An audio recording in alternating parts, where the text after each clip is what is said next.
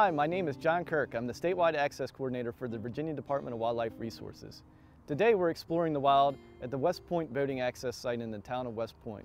It is just one of the 225 boating access sites that DWR has to offer. The West Point Boating Access Site is conveniently located in the town of West Point, allowing easy access to amenities and provides opportunity to explore some of the local charm.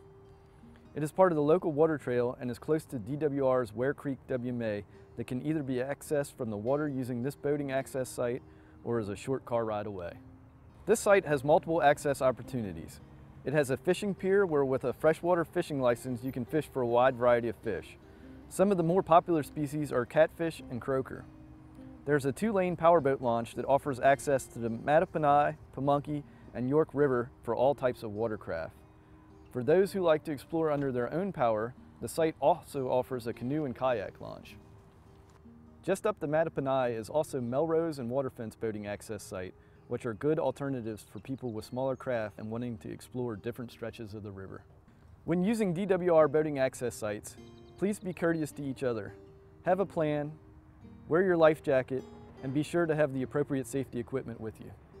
Remember, these sites are restricted to fishing and launching boats only, and an access permit is required.